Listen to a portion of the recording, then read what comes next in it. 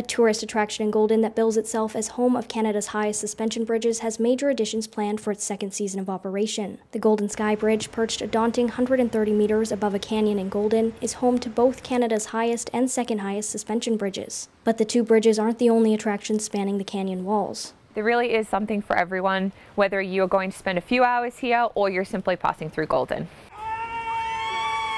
The Sky Zipline will be open for its first full season this year, and the Canyon Edge Challenge course that opened last season has been expanded, according to Pursuit, the company operating the attraction. One of the most exciting things that's opening up this summer at the Golden Skybridge is our giant canyon swing. So it certainly is not for the faint of heart.